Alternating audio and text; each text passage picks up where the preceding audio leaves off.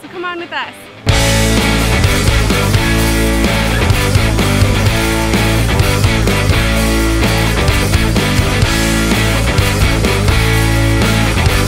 Day 2 of the Turtle Bay Summer Paddle Challenge, presented by Pacifico and Nash, saw the return of the ultimate World Series sprint racing course right in front of Hang Ten Bar at Turtle Bay Resort.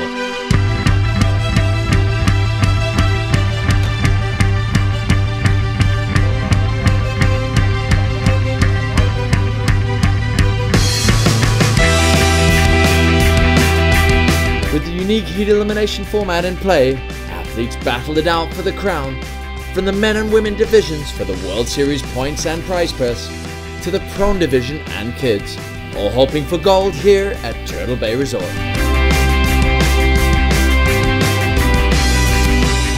In the end, another phenomenal performance from Connor Baxter from Maui proves to be what it takes to win the sprint racing, which combined with his win in the long distance from Hukilau, secures his worthy title here at the Turtle Bay Summer Paddle Challenge, presented by Pacifico and Nash.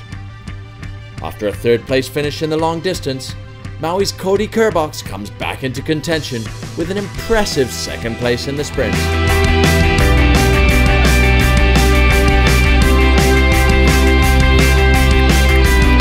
In the women, it is Annabelle Anderson from New Zealand who once again flexes her strong positioning, completing another straight bullet win in the women's fleet to match her first in the long distance.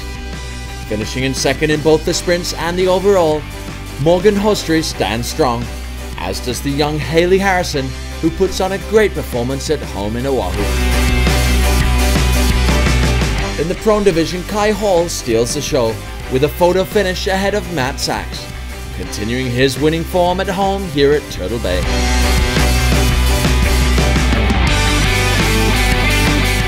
So that's it for this stop on the 2012 Standout World Series.